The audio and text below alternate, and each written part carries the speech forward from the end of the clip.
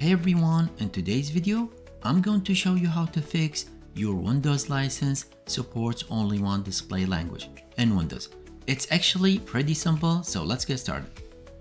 From the taskbar search, type regedit and right-click on the registry editor and run it as an administrator. You'll probably get the user account control prompt, so just click yes to continue. Now, once you're inside the registry editor, you have two options. You can either manually navigate through the folders, or to make it easier, just copy the registry path I left for you in the video's descriptions.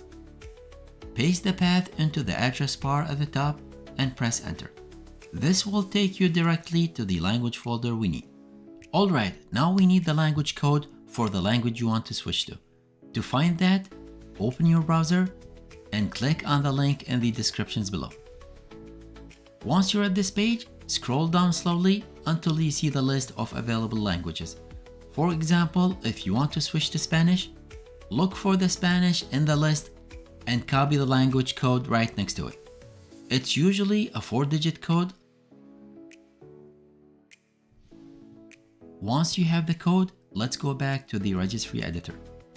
Here, double-click on the default and let's paste the language code you just copied into the value data box.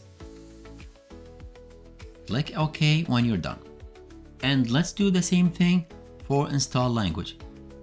Paste the code and click on OK.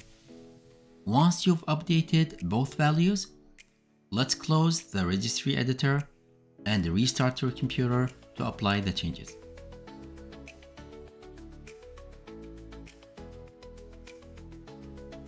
And once your PC boots back up, you should notice that the system language has changed to Spanish or whatever language you chose. You can double check by going to Settings, Time and Language,